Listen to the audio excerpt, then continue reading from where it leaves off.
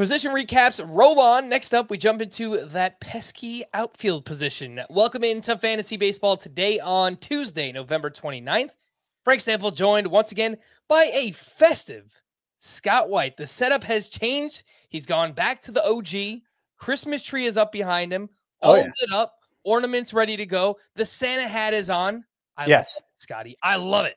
It's Christmas season, baby. Christmas. I've held off. All right. I let you people have your month of November. It's technically still November, right? But I get it. You know, before Thanksgiving, Christmas cheer. It's a little early for that. You know, some people want to start it right after Halloween. No, that's, you know, you gotta let the Thanksgiving happen. But once Thanksgiving is here, you know, the very next day the tree went up.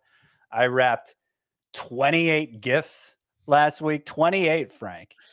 20. I don't have that much more to do, to be honest. You're an animal. I'm an animal, yes. And I might just wear the Santa hat every show until Christmas comes. I am all about it, Scotty. And you know what? Christmas tree is going up this weekend in the Stampfl house. And if I stumble across a Santa hat somewhere, I will join you. All right. Let's do it. We'll be both wearing Santa hats. Santa December. December to remember. You know what's crazy about everything you just said is that most people do their Christmas shopping on Black Friday or Cyber Monday if you're watching us live right now on YouTube. And you said that you wrapped all of your gifts last week, Scott. So when did you get all of your gifts? Early last week. You know, no, it's funny. My both of my sons, which you know, obviously they're who I'm buying most of the gifts for because they're children. Both of their birthdays are in the fall. So like the way I go about shopping for their birthdays is I just buy a lot of stuff and I figure out what I'm actually going to give them for their birthday. And some of the stuff I just hold back till Christmas, you know? All right. Hey, makes sense to me. I am a November baby as well. So that makes sense. Anyway, today on the show, Scott, we are recapping the outfield position. Today is one of those shows, and I told Scott before we started, the rundown is just absolutely packed. I have a recap of the top 20 outfielders, then Scott's top 24 ranked for next season, 2023. I don't know how many of those names we'll actually get to, but we'll try our best. And of course, we do have some news. Nothing crazy big going on, but Jose Abreu to the Astros is actually where we're going to start. We had Hunter Renfroe get traded to the Angels, and we do have a confirmation on Tommy John surgery for Bryce Harper. That's all coming up a little bit later on. But you think they're going to clip this Jose Abreu analysis? Like, should I take the Santa hat off in case they're going to clip it to use it as a separate video? You know, because sometimes they do that. Scott, little behind the curtain here. You realize whenever you say they, you're just talking about me, right? No, I didn't realize. Are you going to clip the Jose Abreu analysis, Frank? I am 1000% going to clip the Jose Abreu analysis. All right. I'll take off this hat. We'll see. How messed up is my hair? Like I'm kind of at this point in life where I'm like, you know, like don't touch the hair. You know, with my kids, don't touch the hair. Like it actually stays put. Like I wake up and my hair is like this. I don't have to do anything to it. It's weird. I bought this new pillow, and for some reason that contributes to it. Like it's weird, but okay. So I think the hair's still put together after the Santa hat's on, so we can do this. Jose Abreu analysis. Consider yourself lucky, Scott. As soon as we finish Jose Abreu, that Santa hat is going right back on. Okay. Jose Abreu is signing with the Houston Astros last year. He hit 304, 15 home runs, 85 runs, 75 RBI with the White Sox, of course. And both the home runs and the RBI were his lowest in any of his 8 full seasons. But Scott, as we mentioned on our first base recap, Jose Abreu still really crushed the ball. 93rd percentile average exit velocity, 97th percentile hard hit rate, 296 expected batting average, and he's got a park shift upgrade here going into Houston. Obviously, they got that short porch in left field, and it's a lineup upgrade. It's a huge lineup upgrade. Not to discount the White Sox. They have a very good lineup themselves, but they're not the Houston Astros. So, earlier in the offseason, I noticed you had Jose Abreu ranked 7th at first base. Do you plan on moving him up?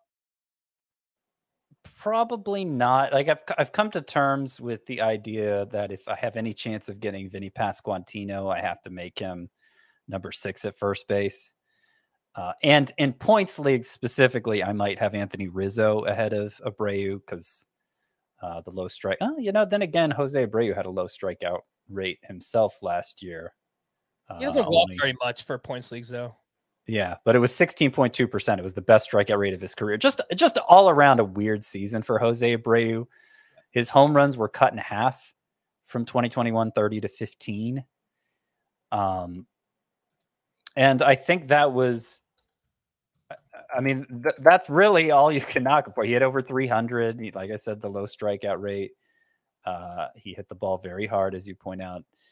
So I guess the early hesitance to draft him, and of course we're dealing with a tiny sample of drafts with a lot more offseason to happen. So it feels kind of funny to even talk about any mock draft data, but it's out there. And Jose Abreu was going, in my opinion, crazy late, considering his reputation, his track record, and the fact that I look at that stat line from last year with the 15 home runs, and it looks totally fluky to me. I mean, he's 35. I get it. So you can make the argument, okay, he's getting old. So that's why the home runs declined. Maybe that's an argument to make. The ball changed and we saw power production go down, particularly for certain players. But the reason why I don't think either of those arguments holds water is because Jose Abreu hit the ball as hard as ever. His average exit velocity, 93rd percentile. His hard hit rate, 97th percentile. So that doesn't, combined with the career low strikeout rate, that doesn't scream regression. And B, the kinds of players who saw their power sapped were the ones not hitting the ball that hard, the ones who had middling to low exit velocities. They were the guys who really suffered from the new ball. And Jose Abreu doesn't fit into that category either. His X slug was 486, 92nd percentile, despite his actual slug being only 446. So that would suggest it was kind of a fluky thing as well. And I think there's a good chance, even if he wasn't going to Houston, that Jose Abreu would have a big bounce back season. Because other than the home run total, I don't see in what way he declined. But now he is going to Houston, where StatCast says estimates he would have had 7 more home runs if he played all his games in Houston than he actually had last season. So it does appear to be a park upgrade just by that measure. And yeah, the loaded lineup. I mean, Jose Abreu, and I know, since the time of Moneyball, we've dismissed RBI as an individual achievement. It's just kind of something that happens. It's by happenstance that you get an RBI total. The people batting around you, where you're batting in the lineup, this contributes to a big RBI total. It's not something a hitter has direct control over. But Jose Abreu, over the years, has looked like an exception to that rule. Like he has this uncanny knack for getting RBI. And his 162 game pace over his entire career is 110 RBI. He had 117 RBI in a pretty bad White Sox lineup in 2021, and led the AL in RBI the 2 years before that. So like, this guy is great at driving in runs, and now he has this amazing Astros lineup that he's a part of. That's only going to help with that already existing strength of his.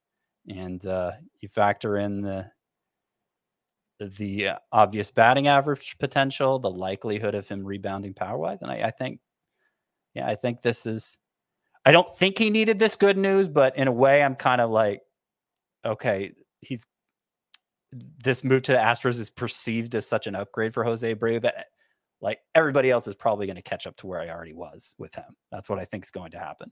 So the early ADPs got through 40 drafts. Again, small sample, a lot more to happen here in the offseason. 127.6 for Jose Abreu as the 10th first baseman off the board. My guess is that he now pushes that top 100, maybe even gets inside the top 100, which is right where Vinny Pasquantino and Nate Lowe are currently going. So I think Jose Abreu is kind of going to wind up in a similar tier as those guys. And I think that makes sense based on everything that you just said. The top 6 in the Astros lineup projected to be Jose Altuve, Alex Bregman, Yordan Alvarez, Jose Abreu, Kyle Tucker, Jeremy Pena. Are you kidding me? That's an insane lineup. So I think it's an absolutely great landing spot. Last point on him, and I've referenced this in years past. Jose Abreu being a Cuban-born player, this is something he's talked about in the past, where he's gotten off to slow starts. It's really cold in the months of March and April in Chicago. He's now going to be playing in Houston inside of a dome and in the AL West. So maybe he doesn't get off to that slow start. Maybe I'm reaching here, Scott, but it's something I've always thought about when it comes to Jose Abreu. Wouldn't surprise me. I mean, I wouldn't have put much stock in that prior to this year. Well, really, it's the last 2 years, but especially this year, the way we saw offense suppressed to such an extreme in those colder months. Yeah, if you can avoid the cold, I think that's good for any hitter. And if it's something Jose Abreu specifically has talked about, then I guess even more so for him. All right, last points on this entire trade. I guess the fallout from the White Sox perspective, Andrew Vaughn is now free to play first base, which is what we expected because the White Sox basically said they weren't going to bring Jose Abreu back, which means Eloy Jimenez could see more time as the regular DH for the White Sox. Hopefully that can help keep him on the field. And it's also good news for Matt Mervis, the Cubs first base prospect, because they were also linked to Jose Abreu. I guess they could still bring in a first baseman or a DH type, but obviously for now that helps the idea of Matt Mervis being on the opening day roster for the Chicago Cubs. Let's jump into the outfield recap for this past season. Scott, let's get that Santa hat back on. Let's run through the top. I've got about the top 20 from this past year in Roto. Could mention, what they did a little bit in head-to-head points leagues as well. We're going to work through clusters of 3 at a time. Quick thought on each, Scott, because obviously there's so many names to get to here. And we will start with the top 3. And Aaron Judge, first overall in Roto this past season, no surprise. Mookie Betts finished 9th overall in Roto, and Yordan Alvarez was 10th overall in that format. Both Betts and Alvarez averaged 3.8 fantasy points per game, which is a great mark. Aaron Judge was the only player to clear 700 points in head-to-head points leagues, and that was 90 points more than Sandy Alcantara, the next closest player. Just absolutely. And I imagine, no other hitter came close to Sandy Alcantara, much less passing him. There was not a single hitter over 600 fantasy points last year, Scott. Except for Judge, who was over 700, is what Correct. You're saying. Yeah. Distant first among hitters. And he was a distant first in Roto, too. It's, it's a little easier to measure in head-to-head. But he was a distant first in both. And I think it's a pretty easy call to take him not just number 1 in the outfield, but number 1 overall. Now, this isn't a I don't think this is the consensus view, at least not right now. But I am willing to die on this hill. If this means I get Aaron Judge anytime I'm picking in the first 5 picks, then I am happy to do that because, I guess the arguments I've heard against him, number 1 is, oh, well, outlier season. You don't pay for somebody's career season. First of all, in Judge's case, 62 home runs, not that big of an outlier. He hit 52 as a rookie, remember? And 62 after the power suppressed season we just had. It was 16 more than any other player. Kyle Schwarber was second with 46. And I think third was, I don't remember who was third, but it was quite a bit behind that also. So I'm not asking him to hit 62 again. I think if he hits 45 or so, it'll be enough to justify it because what we've seen from Judge, apart from the power production. Okay, so I got to try and keep my argument, I got to try and keep it presented in a way that, you can follow along easily. I'm already failing in that regard. But Judge has always been, since that rookie season when he hit 52 home runs, he's always stood out for how hard he hits the ball. Giancarlo Stanton was up there with him. A couple other hitters might come close sometimes, but consistently Judge has been not just someone who hits the ball really hard, but pretty much the guy who hits the ball the hardest. And as we've seen already prior to last year, it could lead to big home run outcomes. But I think what we saw last year is that with those middling exit velocity guys no longer hitting home runs at the same rate because of the new ball, because of the humidor, the quality of contact matters more than ever. And for somebody who stands out in the way Judge does, it's going to mean he distances himself from the pack in home runs. Before, it was kind of wasted exit velocity. Now it's exit velocity that translates to more home runs. So he doesn't need to hit 62, but I think he's still the odds-on favorite to lead the majors in home runs. And I think if he gets to 45, that'll make him worth a #1 overall pick. Because also what we've seen from Judge, strikeout rate has gone down in recent years. He's now about a 25% guy. That means he's a net benefit in batting average now. He hit over 300 this past year. Doesn't necessarily need to do that either, but we know he's capable of it. We also saw him steal 18 bases. 16 bases. Okay, people are acting like Judge is 0 for speed. Maybe he goes back to being a 0 for speed, but stealing bases is going to be a lot easier next year. And even if that doesn't help him, it's going to help the league, the rest of the league, so much that you don't need to sell out like crazy for stolen bases. And look, there's a chance he gives you 15 plus again. So not everything has to go right for Judge. He doesn't have to repeat the season he just had.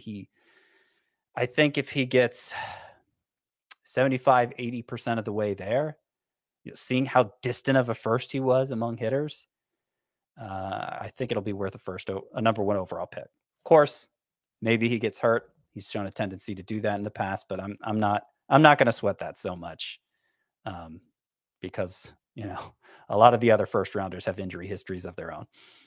You know what, Scott? You said it right, especially at this position, man. As we run through outfield, you're going to see how many names are injury prone at this position. So Judge has now stayed healthy for 2 seasons in a row. And I'll tell you just one more reason why the exit velocity matters for him. He made a conscious change last year, Scott, to hit the ball in the air more and to pull the ball more, which resulted in a clear outlier home run season. So I don't know why he would change that approach now. No one's expecting him to hit 60 home runs, but it wouldn't surprise me one bit if he comes close to hitting 50 again, if he stays healthy. The other 2 names here I just wanted to quickly mention, Mookie Betts and Yordan Alvarez, are projected to be first-round picks. And I will say, even with Mookie Betts, I think that he's slightly undervalued right now. I think his ADP is around 10th. I think he's worthy of being a top 5 pick overall, regardless of format. Yeah. In fantasy. Yeah, I actually have him. I have him 3rd.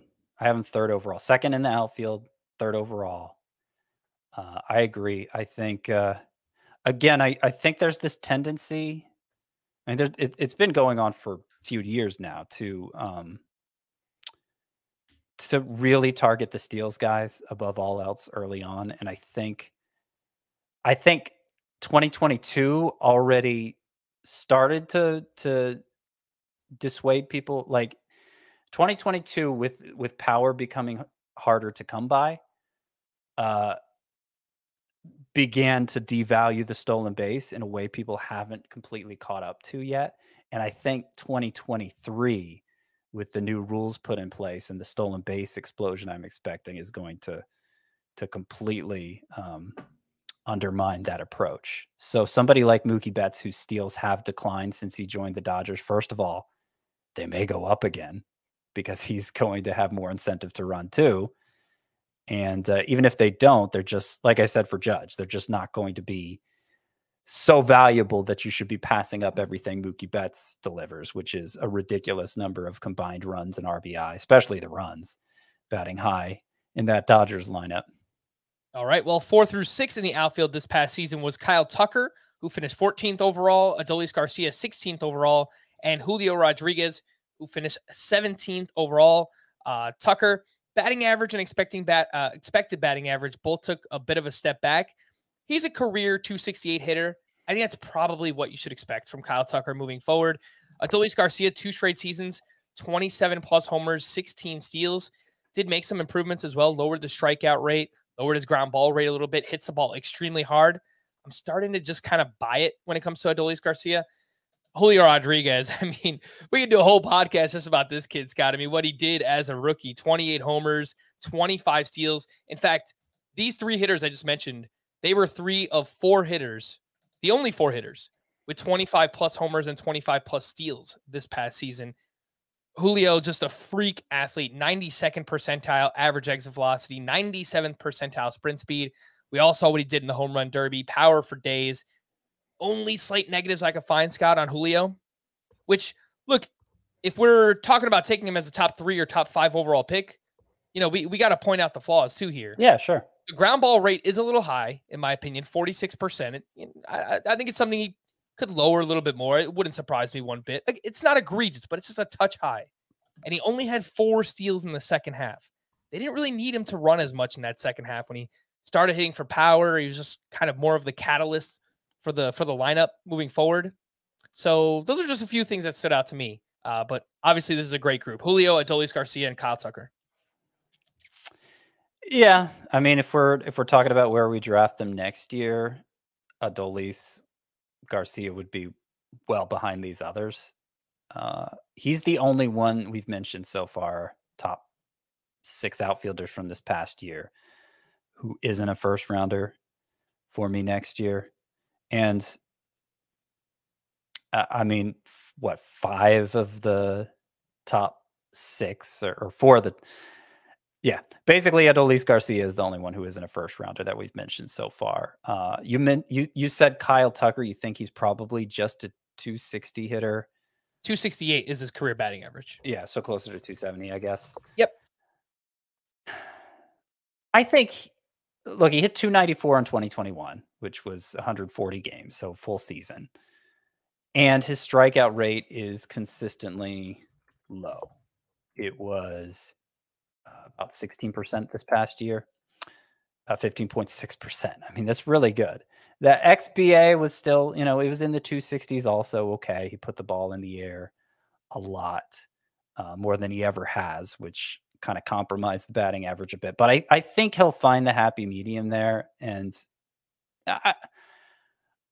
maybe he'll only hit 265 or so again. But I think there's the upside for a lot more with Kyle Tucker. So I'm not ready to just say that's to condemn him to that, to condemn him to being just kind of an average batting average guy. I think he could be a real help there. And the most impressive thing for me from Kyle Tucker is that he stole 25 bases. Remember, I was worried he wouldn't be able to repeat the 14 he stole in 2021, and he almost doubled it, getting to 25. He's not very fast, but he's had a good success rate. And of course, those rule changes only figure to help him as well.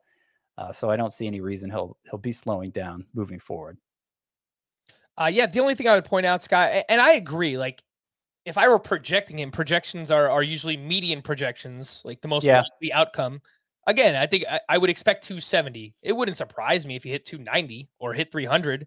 But if you look at his expected batting averages by season, according to StatCast, 262, 303, 261, 263, 264.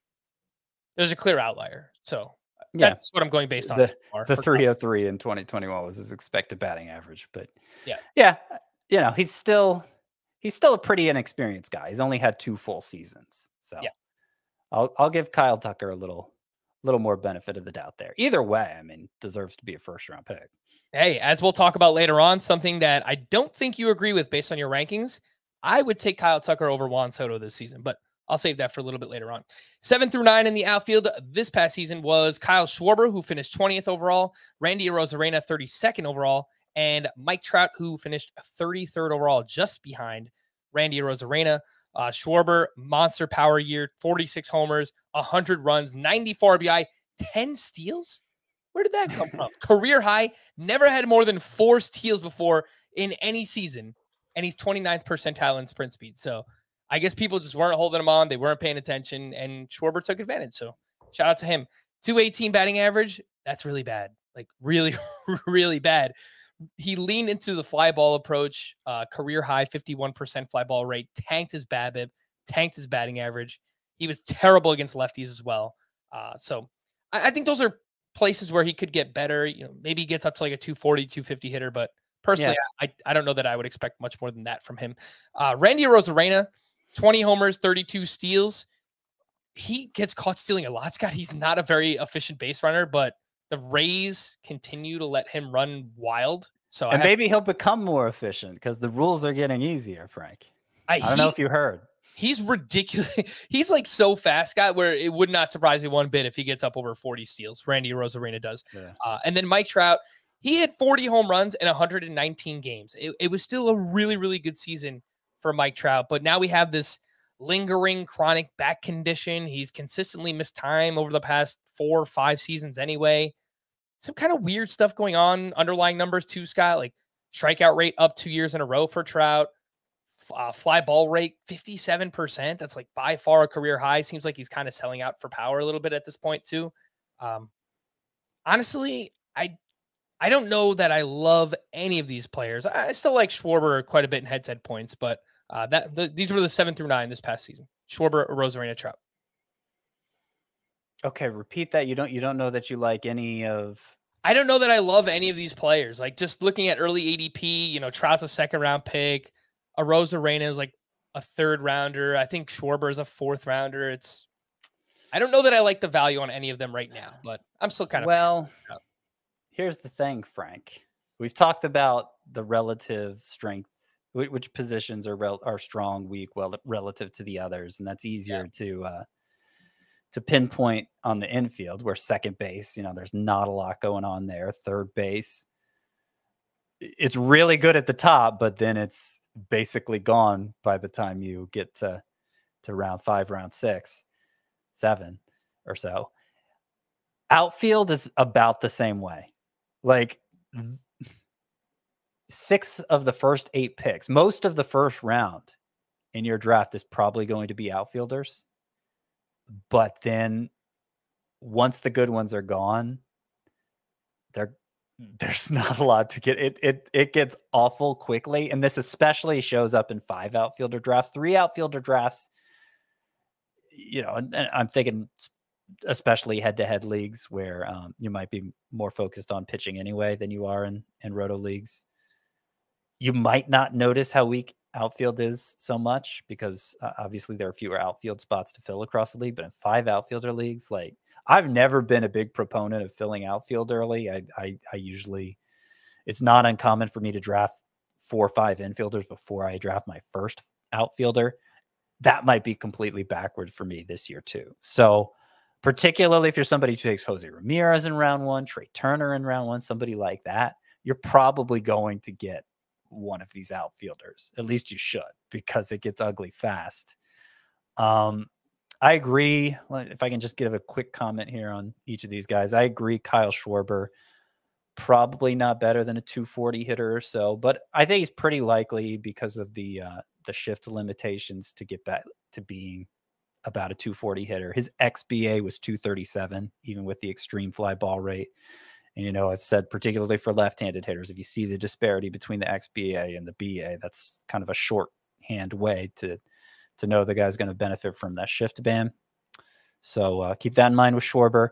Arozarena had terrible expected stats again for the 2nd straight season, but I think we're at a point with Arozarena where we can just ignore the StatCast data. Like it just doesn't do a good job of measuring what he's all about. So I'll take his numbers at face value at this point and treat him like a high-end number 2 outfielder.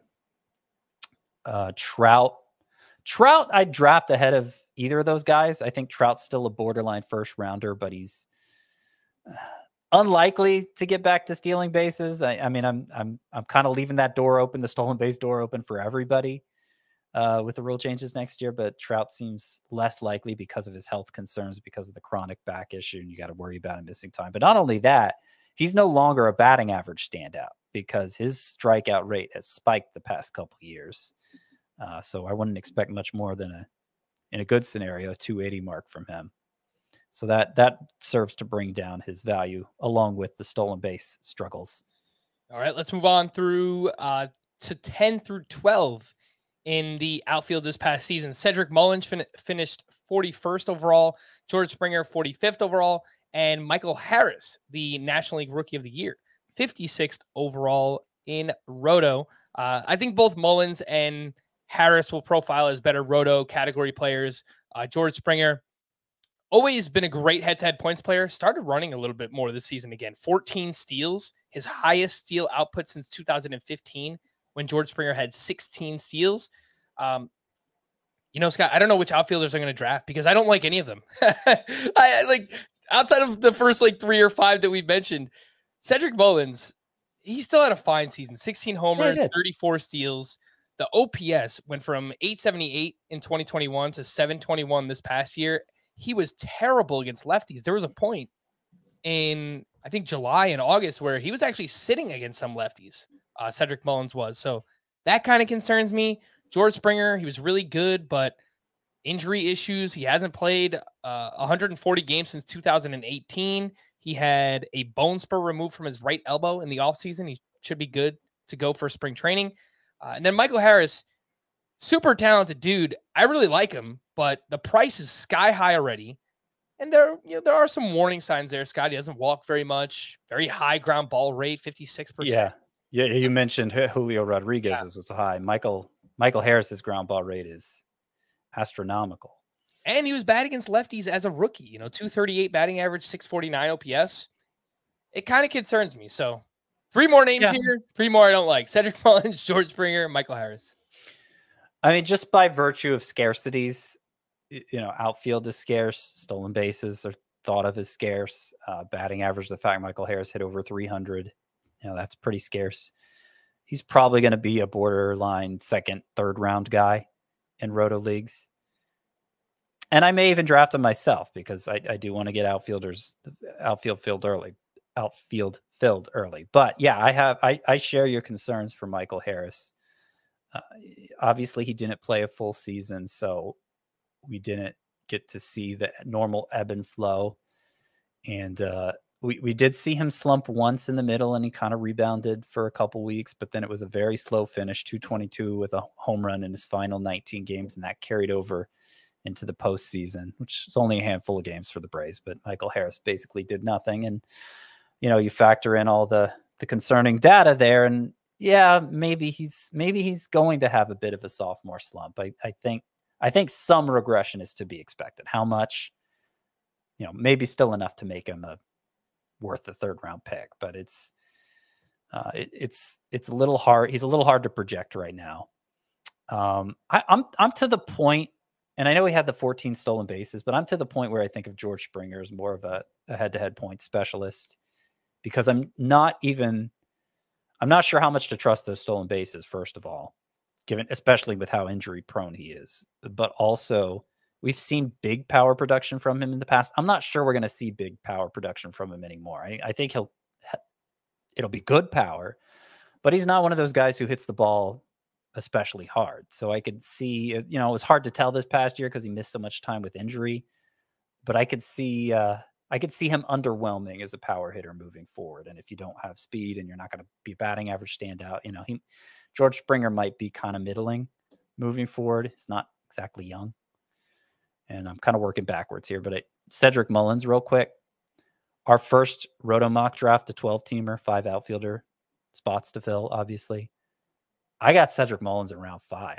Like, if I can do that, like if I can get like a surefire 30 steal guy, or who knows, maybe it'll be 45 steals in round 5, like that definitely takes the pressure off in round 1 to get a big steals guy. Like that's I think maybe the reaction to Cedric Mullins 2022 follow-up, I don't know. I think maybe some people are being too dismissive. The fact his power declined, okay. A lot of hitters' power declined. I don't know that. I feel like maybe he's being singled out in that way. And he's still going to be a relevant home run contributor and, of course, a big steals guy. And maybe now is not the time to bail, right? When the Orioles lineup is just about to maybe not be good, but they're going to get better, right? Gunnar Henderson, Adley Rutschman, Anthony Santander we're about to talk about. So they do have some pieces. The ADP is, you're right, Scott. It's not terrible so far. 49 through 47 NFBC drafts. Hey, he could be a good name, Cedric Mullins, to pair with Aaron Judge. Take Aaron Judge, top 3 pick, and take Cedric Mullins at the 4-5 turn. I feel like those guys complement each other quite well. 13 through 15 in the outfielders, we have Starling Marte, 68th overall. Dalton Varsho was 69th overall. We spoke about him on our catcher episode. And Anthony Santander was 71st overall. For Starling Marte, another solid season, 292 batting average, 16 homers, 18 steals. Did have 9 caught stealing, which I don't really like to see as a 34-year-old outfielder. Maybe starting to lose some of that efficiency. But he missed the end of the season with a fractured finger. He underwent core muscle surgery in early November, 8-week recovery for that. So Starling Marte should be fine for spring training. By January, he should be good to go by then. And then obviously, February, March is when we actually get spring training up and running there. Again, some worrisome signs, Scott. 34-year-old outfielder, 18 for 27 on the steals, and not nearly as aggressive as he was the year before. His sprint speed also dropped down to 183rd in baseball, 68th percentile. So just some warning signs. I think overall, I still kind of like Starling Marte this year. And Anthony Santander, he just stayed healthy, Scott. It was a career year across the board. He finally stayed healthy for 152 games. He hit 240, 33 homers, 89 RBI. He hits the ball relatively hard. He puts it in the air. His barrel rate is pretty good. Just not a very sexy pick, Scott. Santander, lower batting average, good power. He's kind of like a Kyle Schwarber light. What do you think about Santander and Starling Marte? All right, Santander, I think, Kyle Schwarber might be setting the bar too high. I think of him in that Hunter Renfroe tier, someone who we haven't mentioned here. But that's, I think that's the sort of contribution Anthony Santander could make in fantasy, by the way. Hunter Renfroe got traded since our last podcast, right? Or did you record one after that without me? We are going to talk about that in just a bit. Yeah. But anyway, Santander, I prefer Renfroe because Santander does have that injury history, but if he's healthy, he should contribute home runs at a good rate and not a whole lot else. The one I really want to talk about here is Starling Marte because I think he's going to be a pretty divisive player. He is getting old. His best attribute has been speed at a time when that's going to become less important and at a time when he wasn't as good as it when we last saw him. So what is he bringing to the table? Well, still a good batting average, probably. It's not a 0 for power, but if he's not going to be that standout in stolen bases anymore, and maybe he will be, but even if he is, he's missed at least a quarter of the past couple seasons with injury and just with the age creeping up on him. I have a hard time getting motivated to take him. I would definitely prefer somebody like Cedric Mullins, who I think I can count on more for those stolen bases, even if he might be a great out less in batting average. I just don't want to sink an early round pick in a guy whose numbers decline even more, which is possible in Marte's case, and who misses a big chunk of the season, which also seems possible in his case. I don't think we're at a point anymore with the way the league landscape is evolving, the way the distribution of stats is changing, that the reward is worth the risk for Starling Marte. I think that's becoming not the case anymore. Starling Marte has not hit 140 games played in a season since 2018. So much like George Springer does usually miss about a quarter of the seasons, as you mentioned, Scott. But, if he can play 130, 140, I still think he could be a 2020 bat, which is obviously very useful. And the Mets lineup is very good. So I like Marte, but I agree. He's probably going to be a pretty polarizing player this upcoming season. Let's take a break here, and then we'll come back with some rankings, and we'll talk about some of those bigger names. Ronald Acuna, Juan Soto, we haven't talked about yet. But if you want to support your favorite fantasy baseball podcast, you can do that by heading over to the CBS Sports Store, where we have FBT shirts, hoodies, sweatpants, hats, pint glasses, and much more. Just search Fantasy Baseball Today, CBS Sports Store on the Google machine, or I just realized I didn't have this pulled up, but now I do. If you're watching us live on YouTube, I've got a QR code right here in the top right corner. Scott is modeling it right now. Being Aunt Vanna here. Yes. So pull out your phone, take a picture of that. That'll bring you right to the CBS Sports Store. And then we have a great deal going on as well, where through Wednesday, November 30th, so for the next 2 days after you're listening to this, you can use the promo code CYBER at checkout for 30% off your purchase. Again, this deal is only available through Wednesday, November 30th.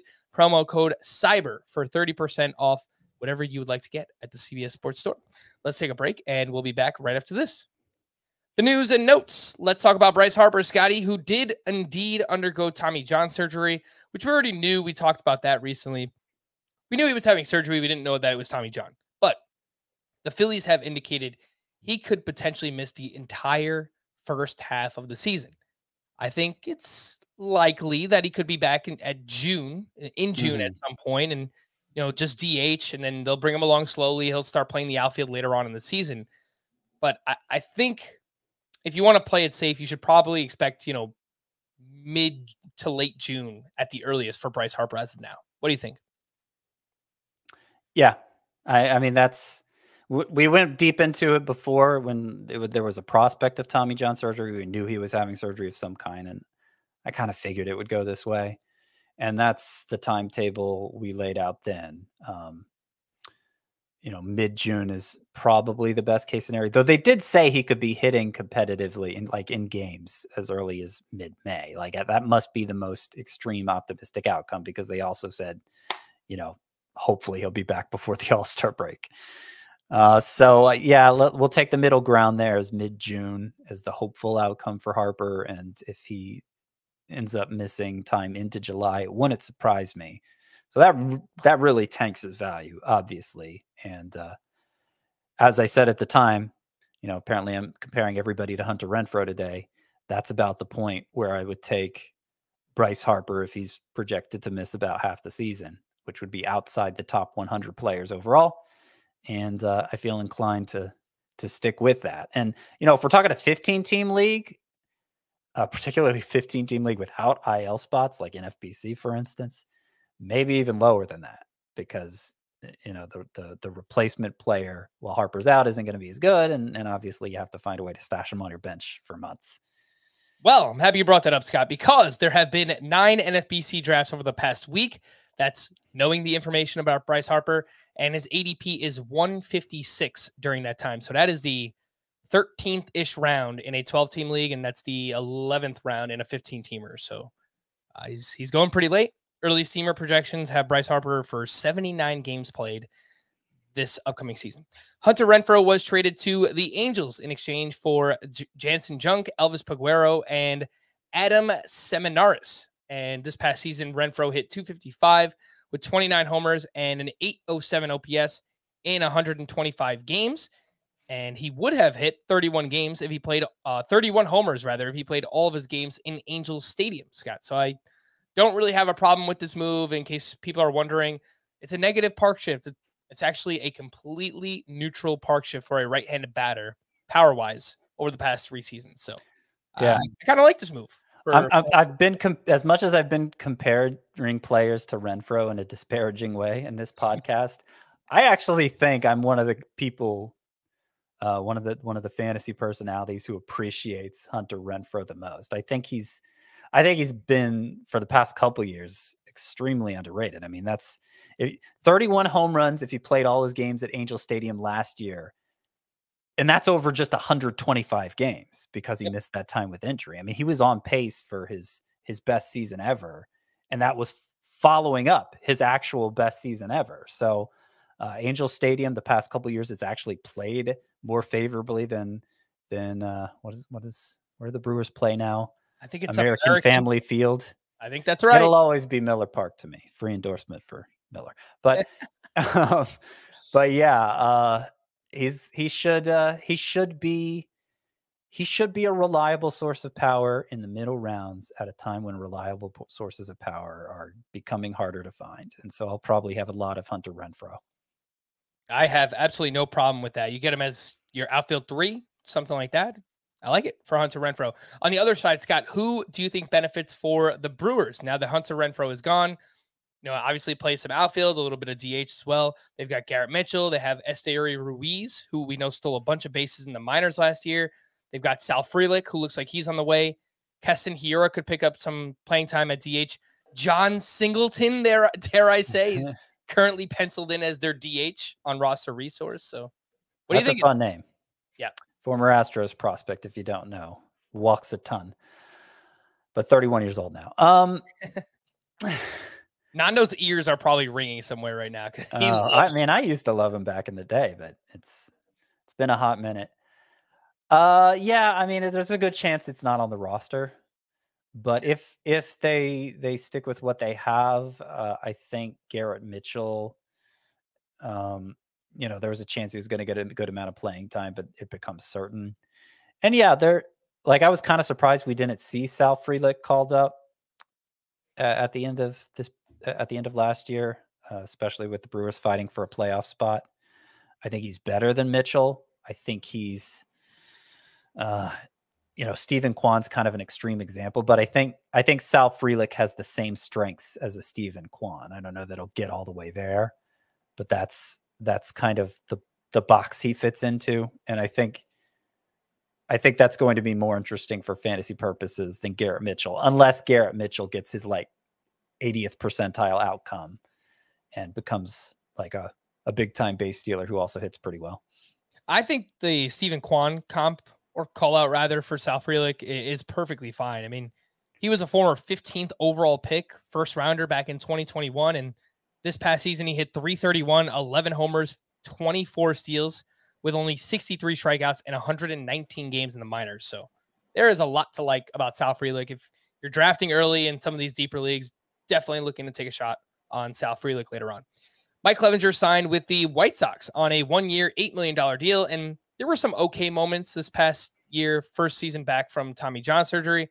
But overall, it wasn't great for Mike Clevinger. He had a 4.33 ERA, 1.20 whip, 7.2 K per nine, 10.6% swinging strike rate. Fastball velocity was down nearly 2 miles per hour from the last time we saw him in 2020.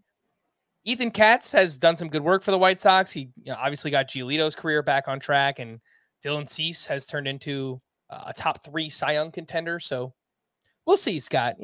I guess cautiously optimistic in deeper leagues on Mike Clevinger. Yeah, I'm not optimistic. I think because you got to remember, second Tommy John surgery. This is his first year back from his second Tommy John surgery, and that is a much tougher hill to climb. We saw the velocity down. We saw the effectiveness down, swinging strike rate. I think he's a back end guy now. And, the White Sox could use a back end guy, but could we in fantasy? Not so much. All right, fair enough. Let's move on to Michael Conforto, who remains engaged in hitting and throwing programs and isn't expected to face any restrictions for spring training. Looking to land a multi-year deal. We'll see if it happens. Miguel Cabrera plans to retire after the 2023 season, where he will make $32 million. Good for you, Miguel Cabrera. Future first ballot Hall of Famer, indeed. Carlos Santana signed a 1-year, $6.7 million deal with the Pirates, and they also acquired G-Man Choi and Lewin Diaz. So two misfits of first baseman and DH for the Pirates. Carlos Santana is at that point in his career where the Pirates start to look like a good option, which is not a ringing endorsement for him. I would have to confirm this. I don't know who said. I saw it somewhere on Twitter, but yeah, it's true actually.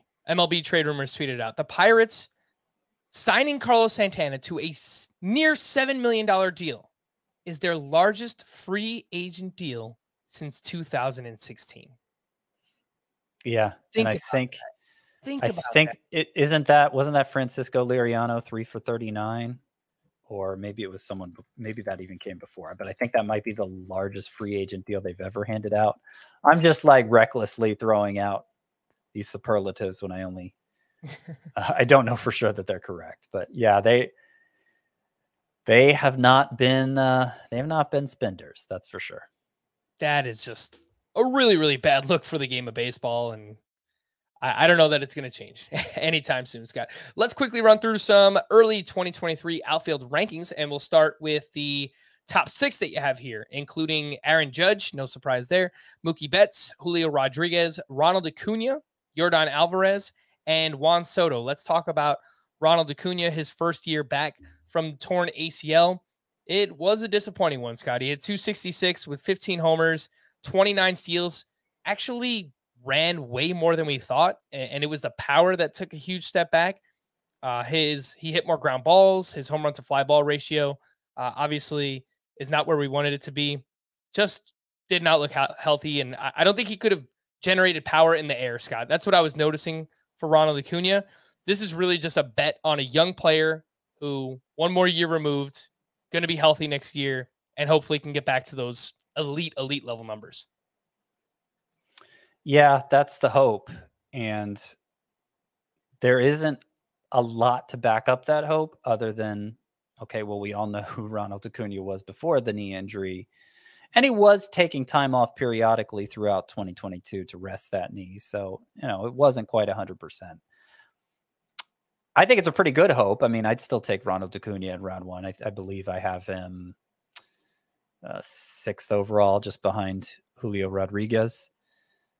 But if not for that uncertainty, Ronald Acuna would be the most likely choice to go 1 overall. I mean, we've seen him come close to 40-40 production before. The hope is he gets back to that, but it's not a guarantee. And he burned a lot of people this past season who invested a first-round pick in him, even knowing he'd miss about a month of the year.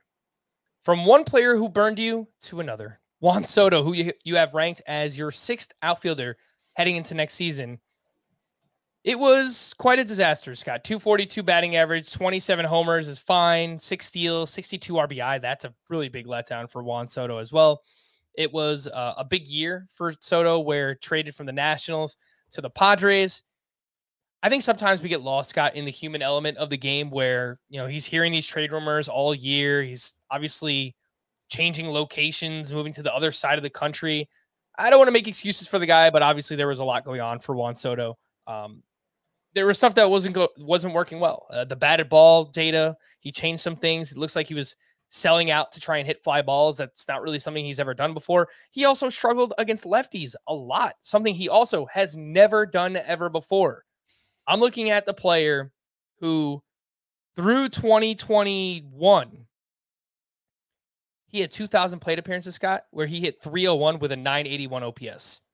I'm just going to blindly hope that he gets back to doing those types of things. Yeah, me too. I mean, that's me even more so, right? Because you rank. Are you taking Juan Soto in the first round? To me, I think he's a borderline first round pick. I think he's a late first rounder. I would take Kyle Tucker over him myself, but I think I have him 8th overall, Soto, ahead of Kyle Tucker. And let's not lose sight of the fact that entering this past season, Juan Soto, he was everybody's choice. This is the best hitter in baseball now. Yep. So, we can't lose sight of that. I mean, he was on a historic pace. We had never really seen a hitter do what he had done over those first few years of his career. I mean, he's the best on base guy since Barry Bonds. I mean, who's the best on base guy ever. And that continued. He still walked at an incredible rate. It's why Juan Soto, as underwhelming as his season was, he was still the 6th best outfielder in points leagues. And so it's an easy call to take him in that format because, the walks are going to, in fact, he might be the number 2 or number 3 overall pick in that format. If we're expecting the hitting to improve. And I do expect the hitting to improve. He's still, his Statcast page is still lit up like a Christmas tree. Still hit the ball very hard. He did put it on the ground too often, but he's put it on the ground more often in the past. That's been a long-standing issue for Juan Soto, and it never impacted his production until last year. So I think the combination of a slow start, and then when he was starting to turn it around, he got traded, and there was a lot of pressure to come with that trade. I mean, it was the biggest return ever in a trade. So it was just a weird season for Juan Soto, but given he just turned 24 in the off season, so it's crazy. There's no reason to think he's declining or anything like that. I think he's going to bounce back with monster production, the kind that we've gotten accustomed to seeing from him prior to this year. Explaining it the way you just did, Scott, it reminds me a lot of a player signing a mega deal with a new team, and they struggle that first year of the contract, right? And we've seen that time and time again. Francisco Lindor, I guess technically he was traded and then signed an extension, but struggled with the Mets his first year. Javier Baez this past season struggled big time with the Tigers. Bryce Harper his first year with the Phillies. These things happen. So it would not surprise me if Juan Soto Just goes back to being Juan Soto this year. 7 through 12 in the outfield ranks, we have Kyle Tucker, Mike Trout, Michael Harris, Kyle Schwarber, Luis Robert, and Starling Marte. Luis Robert is the name we haven't mentioned yet, and it was a disappointing year, Scott. 284 batting average, 12 homers, 11 steals, and only 98 games played. He has struggled big time to stay on the field so far in his brief MLB career. The power definitely tanked, and it took a step back. But the one thing I love, Scott, we didn't know if it would remain his strikeout rate. In 2021, he got it all the way down to 20%. This past year, it was below 20%. I think if Luis Robert can stay on the field, which again is a big if, I still think that there is pretty big upside for him. Yeah, there's definitely first round potential for Luis Robert now that we can confidently project him to help in batting average because that strikeout rate is held. Those gains have held the past couple years. So if we know he's going to help in that category, of course, we see the kind of raw power he has. We know he can run, and hopefully he'll get back to doing that more since the rules are going to make it easier to steal bases. The big question, I think, for Luis Robert and the reason why we can't draft him on that first round potential is because he has yet to play even 100 games in a season. Yep. Now, it's only been 3 seasons, and the first was a 60-game season. So I don't want to make, we only have so much history of him getting hurt, but he got hurt a lot in the minors too, and he's missed huge chunks of the past 2 seasons. So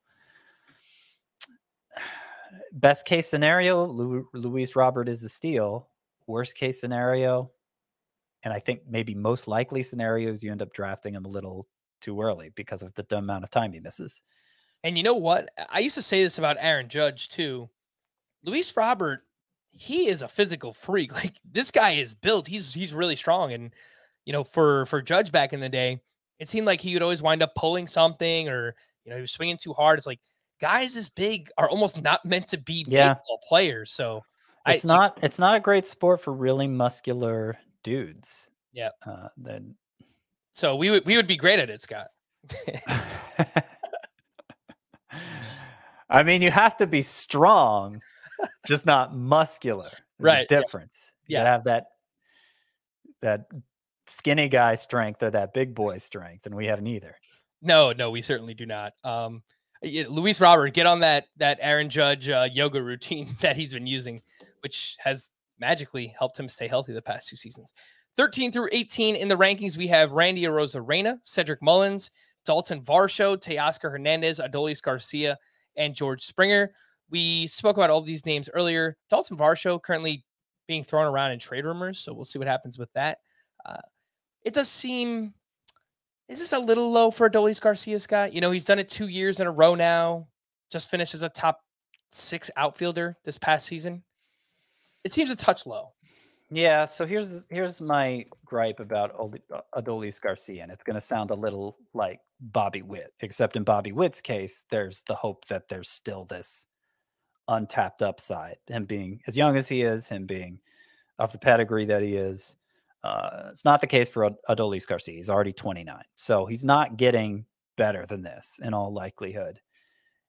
And he was a 300 on base guy. He was a 286 on base guy in 2021. Bad on base guy. How the heck did he score 88 runs? Like, it's a really fluky thing.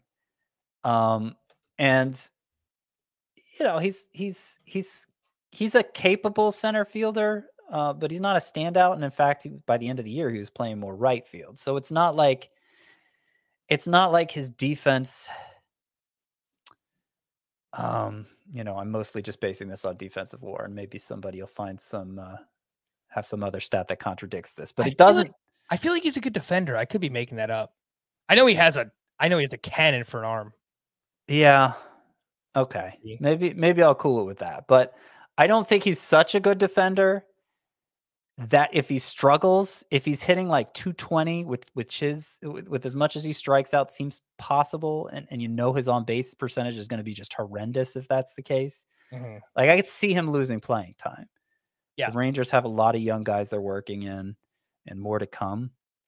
I could see it happening.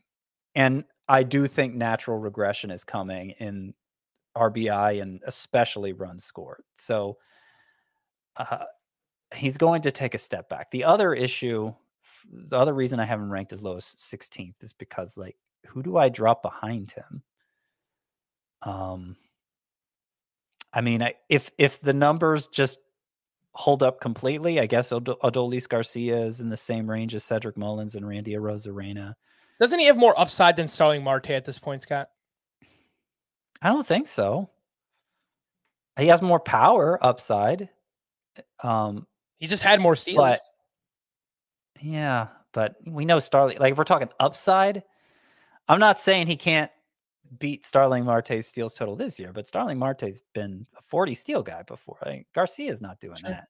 And we know Starling Marte is going to beat him by like 50 points in batting average at least. So there's a health concern there, but I'd rather have Marte. And I don't even really want Marte that much. Yeah. I think part of it is just I'm putting Adolis Garcia at the back end of a tier, because if somebody else wants to take him higher in that tier, I'm fine with it. I think there are more risk factors for him. I've got to do more research on Adolis Garcia, but I'm kind of feeling it. Him and Corey Seager. I guess I got to break out the Rangers hat again, Scott, because those are two. You got to break out the Santa hat, though. Can't wear. You're right. I'll save the Rangers January. Hat. I'll save the Rangers hat for January 1st. You're right. Yeah. We'll wait for the calendars to change over. 19 through 24 in the outfield ranks, and this is kind of where we'll put a bow on things here. Eloy Jimenez, Byron Buxton, Brian Reynolds, Corbin Carroll, Giancarlo Stanton, and Chris Bryant. Think about the names I just read and how many games they've played this past season, or even recently, right? And this is what I wanted to get at when we started the show. Eloy Jimenez has yet to play more than 122 games. Byron Buxton has only played 100 games once in his career. That was back in 2017. Giancarlo Stanton hasn't played 140 since 2018. Chris Bryant just played 42 games this past season.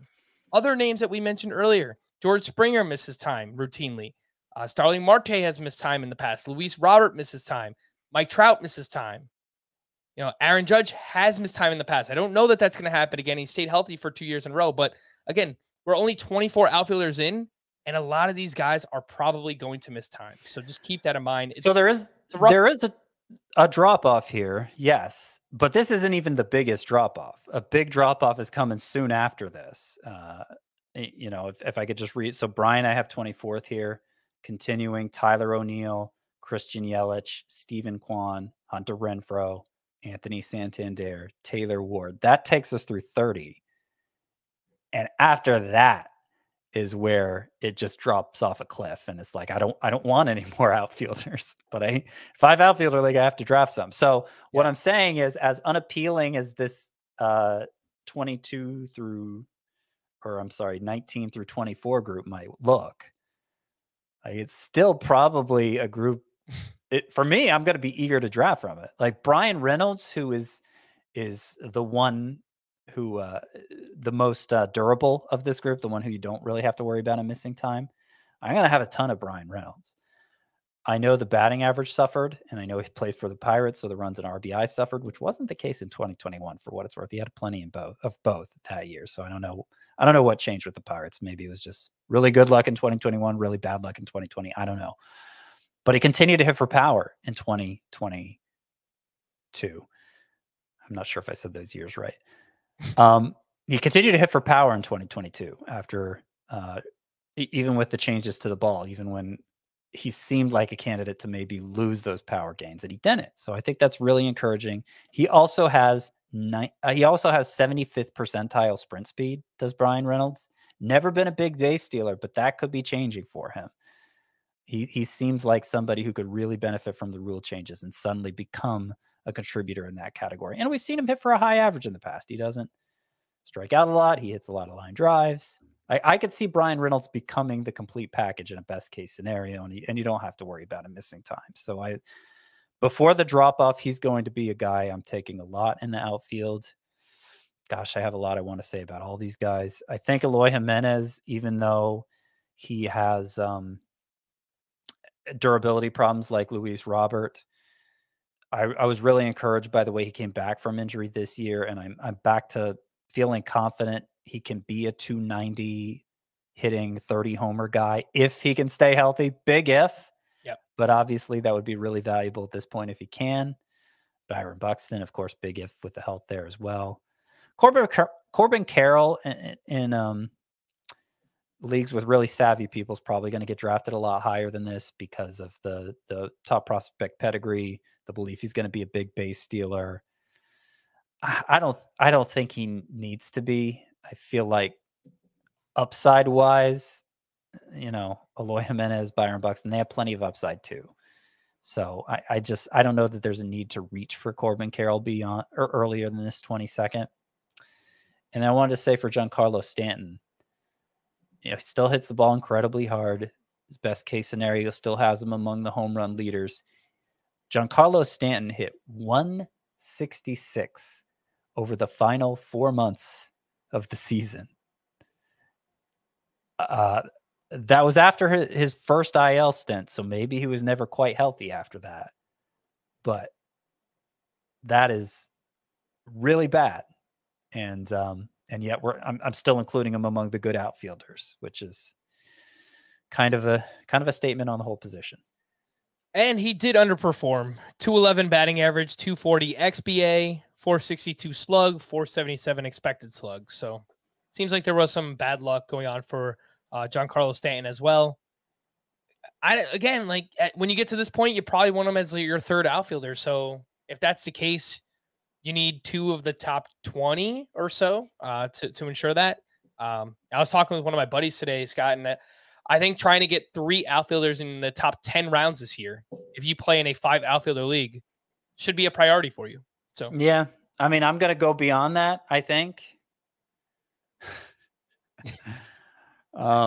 Something's going to have to suffer because of that. Probably first base. I'm probably just ignoring all early round first basemen, to be honest.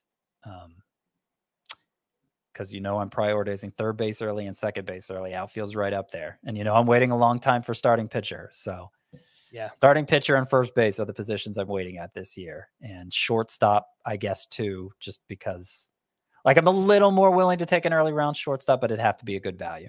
All right, we're going to wrap there for a festive Scott White. I am Frank Stampfl. Thank you all for listening and watching Fantasy Baseball today. We'll be back again on Wednesday night and in your audio feeds on Thursday morning. Bye-bye.